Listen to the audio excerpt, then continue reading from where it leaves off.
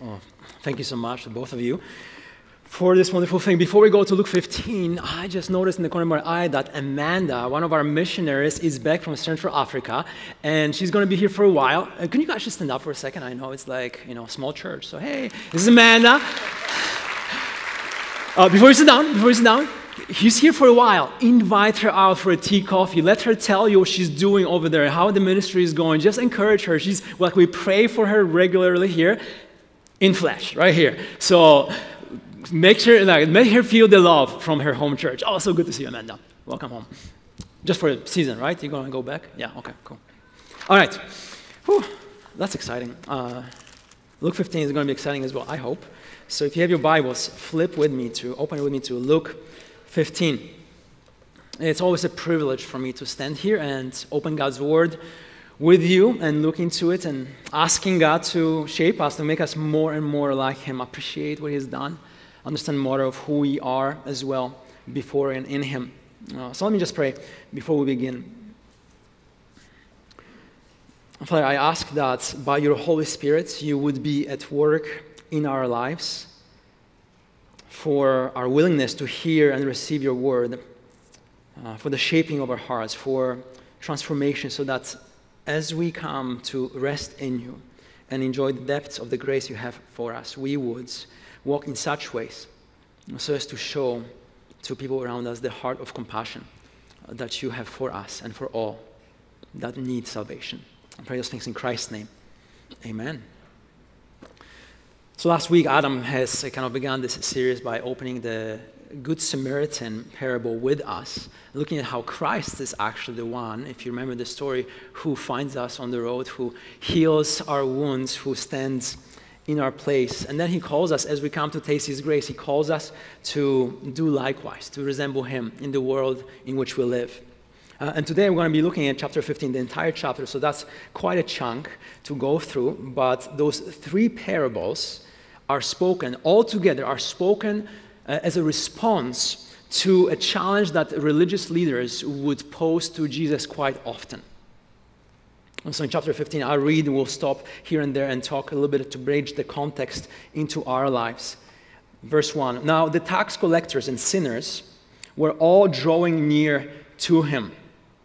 In the previous chapter, if you just scan, you don't have to read the whole thing, but you can just scan. In the previous chapter, Jesus explained a lot about the cost of following after him. And in that, he's inviting people, rather in an unusual way, people whom others would consider unworthy, others would consider just on the outskirts, the outcasts, the sinners. He's inviting them to come into the kingdom of God. He would heal, at the beginning of chapter, he would heal those on whom others look down. He would challenge, just the next few verses, those who would think of themselves of more important than others. He would include the outcasts in the invitation to the banquet of the kingdom of God, while excluding those who would be thought of as upright.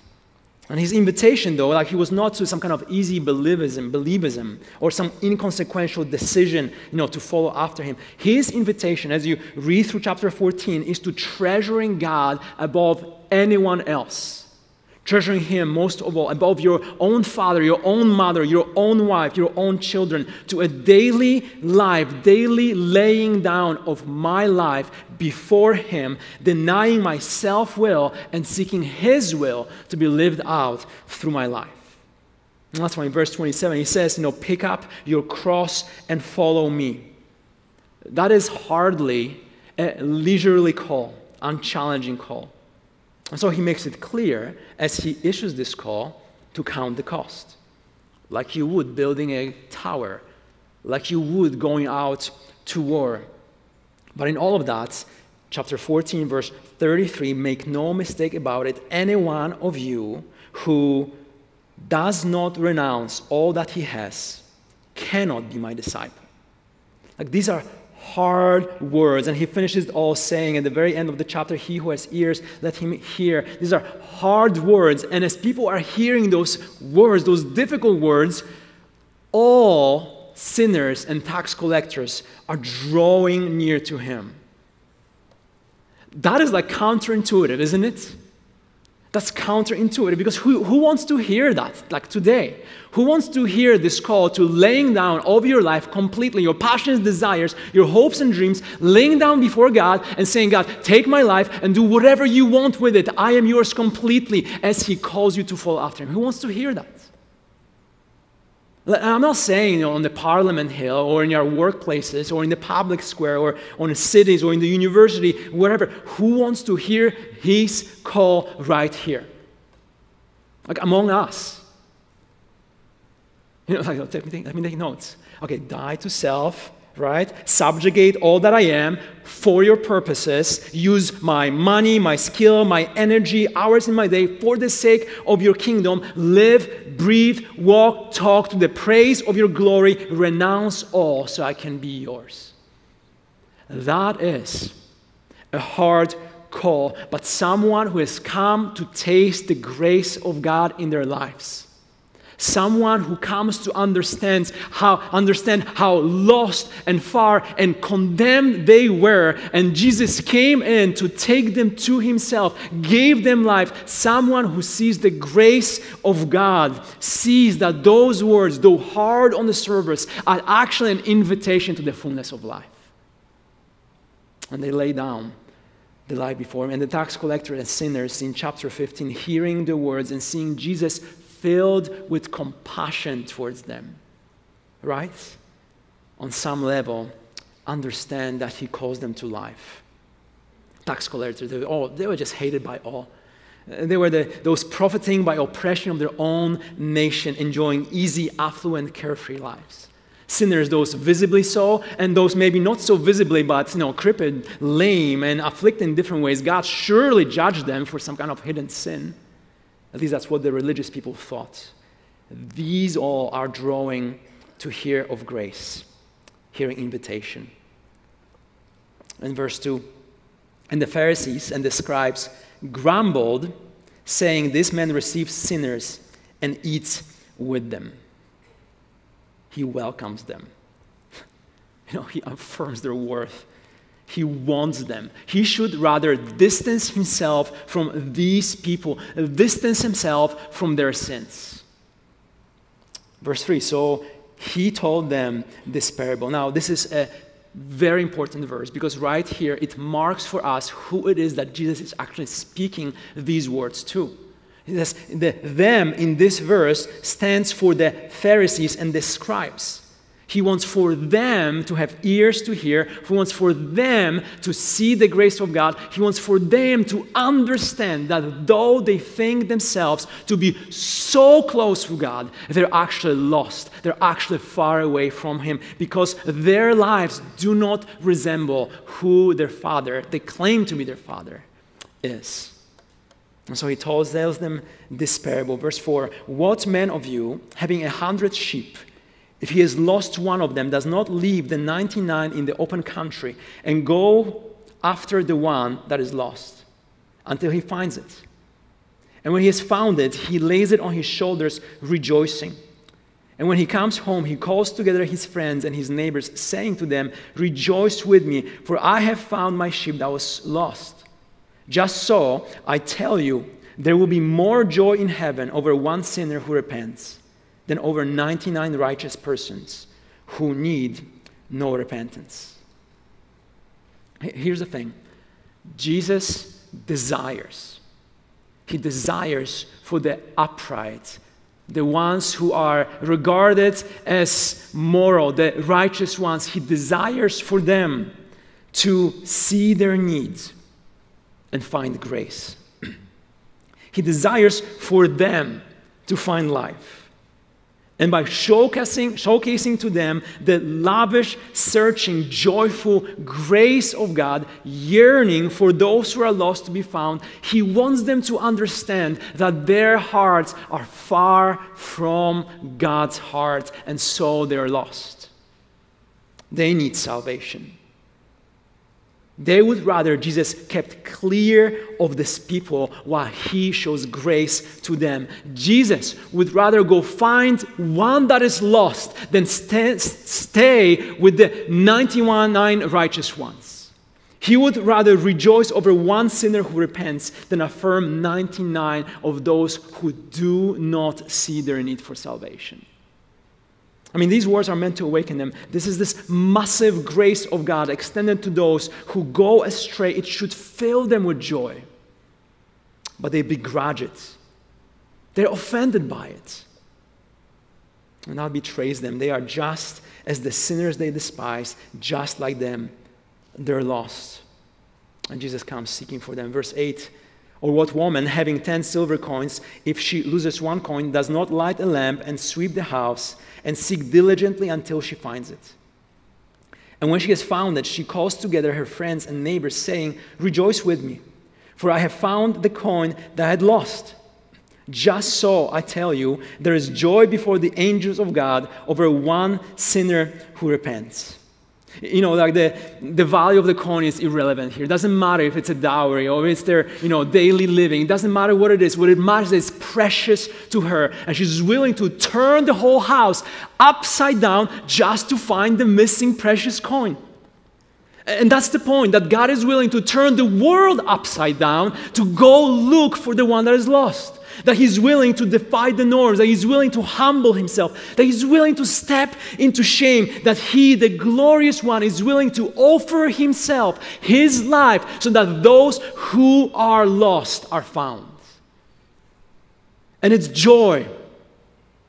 And it's joy when one who was lost is found. Now, just so we don't miss it, in both parables, it is the one who repents, right, that comes to see and taste the goodness of God, sees their need for it. That's the one that is found. That's verse 7. Just, I tell you, there will be more joy in heaven over one sinner who repents than over 99. And that's verse 10. I tell you, there is joy before the angels of God over one sinner who repents.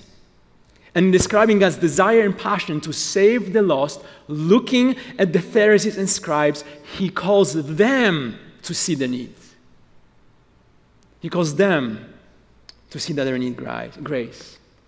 Because for all their goodness, for all their uprightness, their high honor in society, and many religious practices, they are lost. They do not belong to the Father because they do not resemble Him. They are lost. They're seeking to merit God's grace, somehow merit His acceptance, His favor, as if we could do that.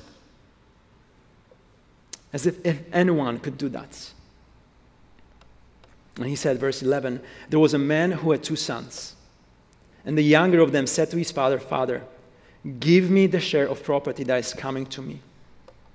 And he divided his property between them. Not many days later, the younger son gathered all he had and took a journey into a far country.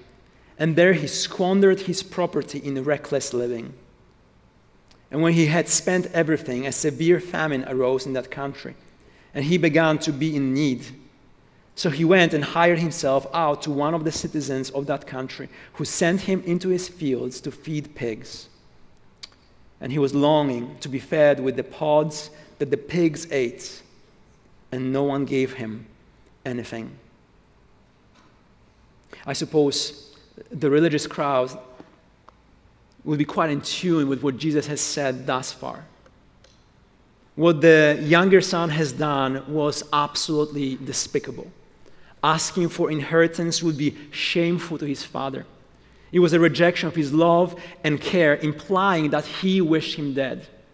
The reckless living would be shameful to that son, self-indulgent and sinful. The lowering to be a servant of a Gentile would be a disgrace. Jewish people were the chosen ones to be blessed, not to be willingly serving the Gentiles. And the whole pig matter, how low can you fall? Jews would never do such a thing. Serves him right. Serves him right. He made his bed. Let him sleep in it. May he suffer the disgrace he brought to his house and to his people. I mean, they'll be quite pleased to see the famine and the misery, because surely that will be a sign of God's judgment on this young person. Verse 17.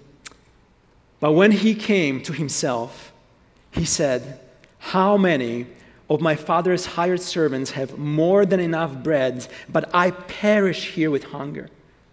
I will arise and go to my father, and I will say to him, Father, I have sinned against heaven and before you. I am no longer worthy to be called your son. Treat me as one of your hired servants. And he arose and came to his father. Yeah, good luck with that, Like, good luck. There's no way this is going to work. Like, the shame the kid has brought to his father, who's going to cover for that? The shame he's brought on his family, not to mention the inheritance he squandered. Like, he's not welcome. Like those sinners, like those tax collectors, they had their chance. They chose their path, but now they have to live out the consequences of their choices. But God is unlike men. He's unlike us. While he was still a long way off, his father saw him and felt compassion and ran and embraced him and kissed him. The Jewish religious people had a saying, there is joy before God when one who provokes him perishes from this world. But God's ways are not men's ways. God's thoughts are not men's thoughts. As higher as heaven is above the earth, so much higher are his ways, his thoughts, his compassion, his love. He sees a person smeared in sin, and he burns with compassion. He burns with compassion. There is an indignation, all right, but it's against what sin does to the one he loves. And the son, as he comes to himself or comes to his senses, my father was so good to me. How could I be so foolish? How could I exchange his care and love for that which I thought would bring me life, but only wither it away? I will go back. Maybe, if I'm going to put my nose down to the ground and work hard, maybe he will take me in, maybe as a servant. And the father runs to meet him. He runs to meet him and embraces him and kisses him in joy. God rejoices over one who turns back to him. He embraces her. He kisses him, and he comes in tenderness and love. Listen, you are never too far away from the grace of God. He is like a shepherd who would go out and look for you until he finds you. He's like that woman's going to turn everything upside down just to find the lost one. He's like the father who would run to meet his son who's coming back to him. You're never too far from God's grace. He, filled with compassion, kisses the one who reeks like pigs. Like, do you see the prodigious, massive grace of God poured out to those who would think maybe they could merit it? Poured out to those who are undeserving, poured out to those who rightly have no foot to stand on before him. He runs. If you have not come to him, turn to him. Turn to him. Your sin only withers your life away. In the Father's house, there is forgiveness. There is belonging. There is joy. There is life that awaits you. I said to him, verse 21, the son said to him, Father, I have sinned against heaven and before you. I am no longer worthy to be called your son. But the father said to his servants, bring quickly the best robe, put it on him, and put a ring on his hand and shoes on his feet. And bring the fattened calf and kill it, and let us eat and celebrate. For this my son was dead and is alive again. He was lost and is found. And they began to celebrate. Now listen, I think we love this story. I think we love it. It's amazing. It's heartening. It's desirous, isn't it? if this is God, if this is how he moves towards those who have offended him, who have shamed him, who have defied him, but come looking for forgiveness, if this is what he does, then that's amazing. Then that's life. Then that's exactly what we're looking for, to be fully known and loved. I mean, that's what we hope for. But the ones Jesus is telling this parable to, the Pharisees and the scribes, they would think this all irreverent. They would think this all dishonoring, that it would be scandalous because the father shamed his son. And he did. Because the son shamed himself, and he did. And they might understand the son's desperate attempt to work his way back. And they might even say, oh, good luck, try, see what happens. But they would never grant the sonship back. His choice is made.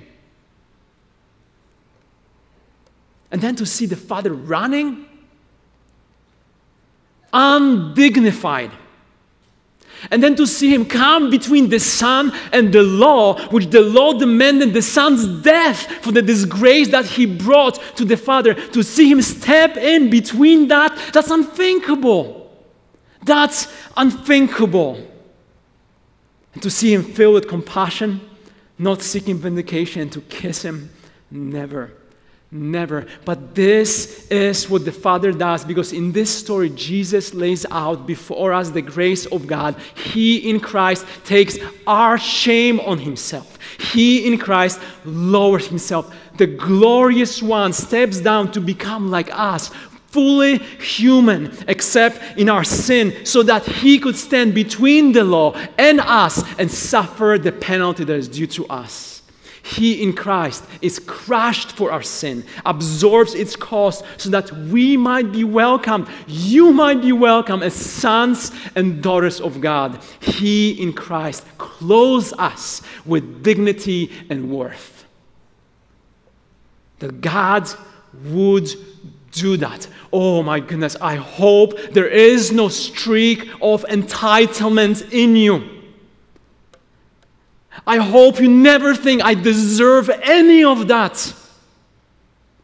And rather, I hope you see the massive grace of God and you come with thankfulness, with joy.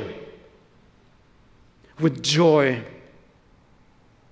The holy, perfect, sublime one, giving himself over to shame and death so that you could live. So that sinners could live. Now his older son, verse 25, was in the field. And as he came and drew near to the house, he heard music and dancing. And he called one of the servants and asked what these things meant. And he said to him, your brother has come, and your father has killed the fattened calf because he has received him back safe and sound. But he was angry and refused to go in. His father came out and entreated him. But he answered his father, look, these many years I have served you, and I never disobeyed your command. Yet you never gave me a young goat that I might celebrate with my friends. But when this son of yours came, who has devoured your property with prostitutes, you killed the fattened calf for him? And he said to him, Son,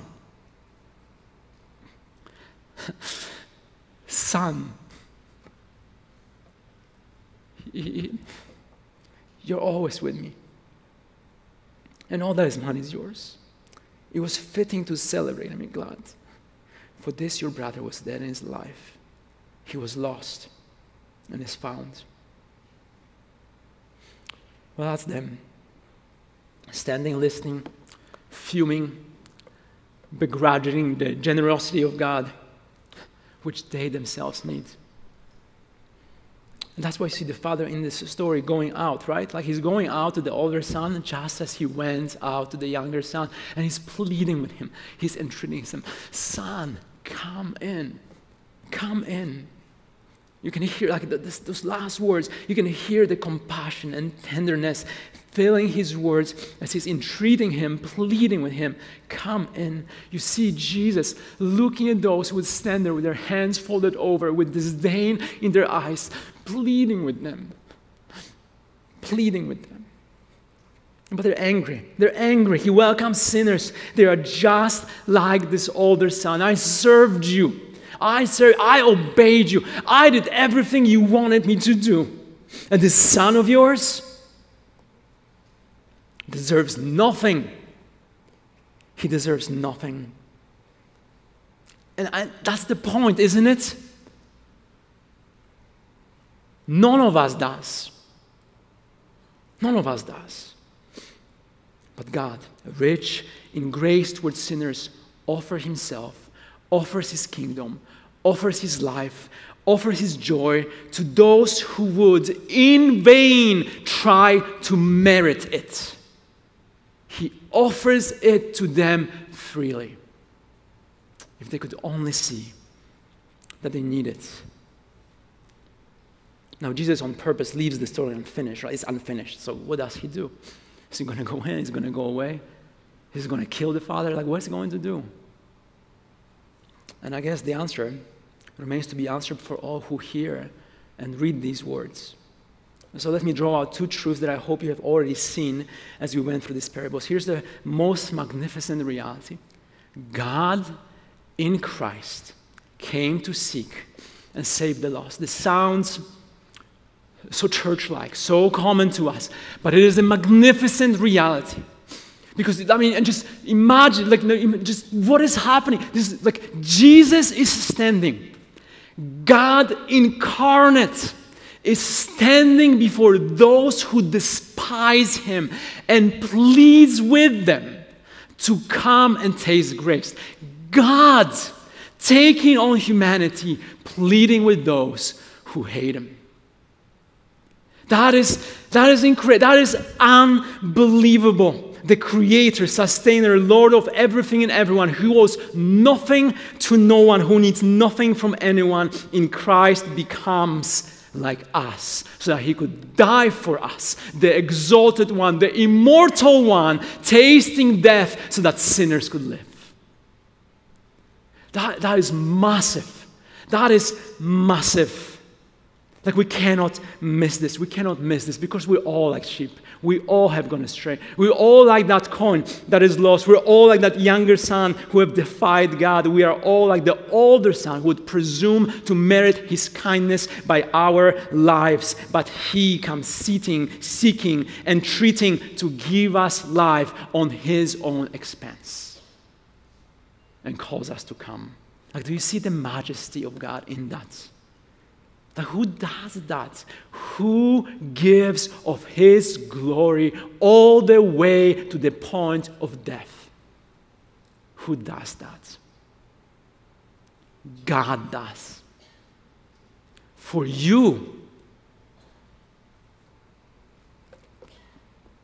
Like, this shows us the prodigious grace of God, but this shows us how deep our need is, that it would take the death of God for us to be cleared of our guilt.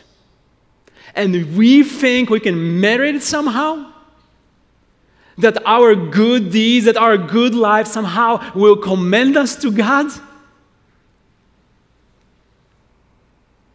God in Christ came to seek and save the lost. For some of you, you know your sin very well. And you might be wondering if he even wants you. How he would go searching. He would turn the house upside down. He would come running down just to offer you life. He rejoices over the one who repents. For some of you here, though, you've been, comparably speaking, good. Just upright, moral. You've been doing things, and you are in need of grace all the same. Because you cannot commend yourself to God with your good life. Because the moment you seek to do so, pride comes out. Self-righteousness comes out. Self-seeking comes out. Look how great I am. And we defy the greatness of God with our own very lives. Our hearts betray us in that. We all need the grace of God, which he compassionately gives to us through Christ. So that's the most magnificent reality, God seeking and saving the lost by covering for their sin. And out of that, Jesus stresses, as he stresses all throughout the parables, there is an urgency. There's an urgency. God's kindness leads us to repentance. Now here's what I mean by that. It is true. It is true that to see and taste the grace of God moves us to want Him, moves us to come to Him and say, thank you. It changes us. It moves us to repentance. It shows us that we have been wrong, that we have defied the glorious one. We have gone against the good Father, and He wants our good in our life, our very goodness. And so we come to Him in repentance. It changes us. Kindness changes us. There's no question. But these parables have a specific point of urgency. By them, Jesus is trying to show to the Pharisees and scribes their blindness. Right? They thought themselves as close with God, but in reality, they were far away from Him. Like they would begrudge that grace. Like, how could we spend time with Him? How could we rub shoulders with them? He should distance Himself from these people. He should call them out and stay away from them. And by all accounts, Jesus would call a spade a spade. He called out the woman at the well. He called out Peter for some satanic thoughts. He called out his disciples' unbelief. He had no patience for unholiness, but he came precisely because we're all such. We're all such. And he shares these parables with the religious crowd around him to show them how deeply lost they are, how deeply in need of grace they are. Behind their outward righteousness stood a heart of ungrace and pride, filled with anger. The Son is angry at grace. It's so unlike the heart of the one they claim to belong. He would rejoice over one who is found. They would rather He judge them. And so He uses these parables to move them. He's seeking them in that. But here's what I want to press all that with you. You know, we like these parables for the way they magnificently spread the grace of God. I mean, who doesn't want to be found like the sheep? Who doesn't want to be found like that coin, searched for like that coin? Who doesn't want to be embraced like the Father? I mean, like the Son. I mean, come on, that's amazing. And so many of you have grabbed on that grace, have come to Him and turned your life, and He's found you, and you love the grace in which you walk. But if we allow ourselves to put our hand on the pulse of what this text is saying, we will discover that we are constantly in danger of becoming like the older son. Because we have a good thing going on. Because it's a good crowd to hang out with. And we're in danger of being like the Pharisees, seeking retribution rather than restoration for sinners around us. Like, that's so important, because what marks us? What marks us as individuals? What marks us as a community of faith? Like, do you share in the compassion that He shows to the sinners? Do you share in earnestness that He has for those who need to find life? Do you share in joy over one who comes and trusts in Him? And I think we'd love to be like, yes, of course. I mean, I want all my family to know Christ. I want my coworkers to know that. I want my neighbor and my kids. I want for people to know Jesus, and that would just rejoice your heart. But what fills your hearts when you see those who willfully stand against God? What fills your heart?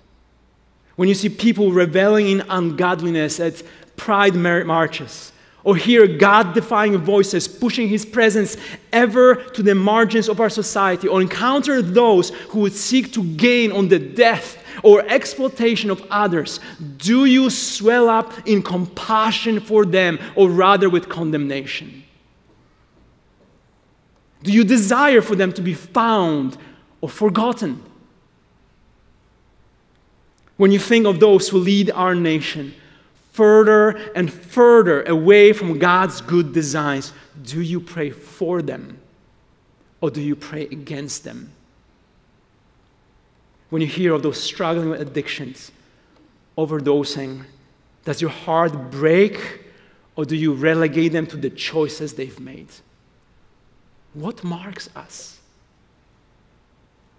What marks our hearts? When some celebrity or someone vile, even a society would portray them, or someone who actively ridiculed God comes to trust in Jesus, do you rejoice in that, or do you reserve your judgment for later? And look, that's not easy, right? That's not easy because our society, our culture is permeated with that which would demean God, glorify sin, and bring about of the ruin of life for everyone around us.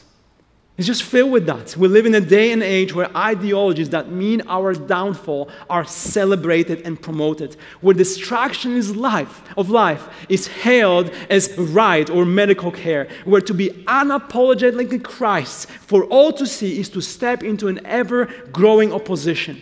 There are movements that undermine all that is good and lovely and desirable, and we better not be silent. We better not withdraw from a public square. We better speak truth and life. But do you see the faces?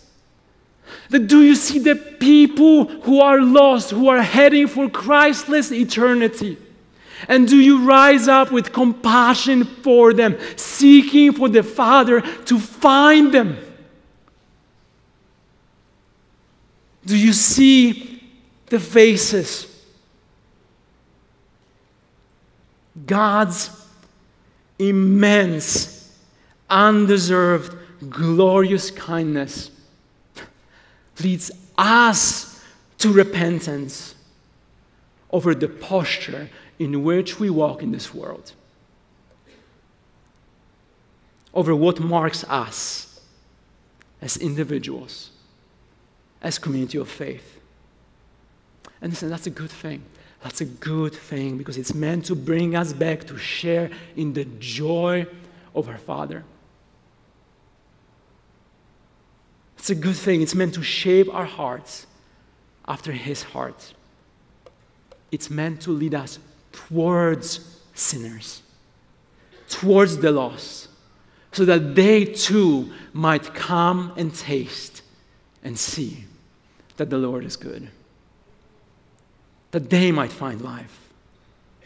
That they might see Christ who covers a multitude of sins, not wishing for any to perish, but for all to come to repentance. He, by showing us His prodigious grace, which we need daily. Don't we daily need for God's grace to cover us? Don't we daily need to look back and remember, thank you that He died for me? Don't we daily need Him to intercede for us? Don't we daily need the encouragement of His unfailing love? Don't we daily need to see this massive kindness? To see that, it leads us to reflect His desire for those who are lost. What grace that He would want sinners like us. Father, I thank You so much that by Your Holy Spirit, as we come to see, taste, and rejoice in the grace You offer us, You shape us to resemble You in this world, to have the same kind of compassion, to have the same kind of earnestness, to have the same kind of resolve to go and seek, to go and tell of the news of life, of the grace that covers multitude of sins. Oh Lord, keep us from self-righteousness. Keep us from demeaning those who bear Your image. Keep us close to Yourself, so that we might yearn for and then rejoice in salvation of those who do not know You yet. Pray in Christ's name. Amen.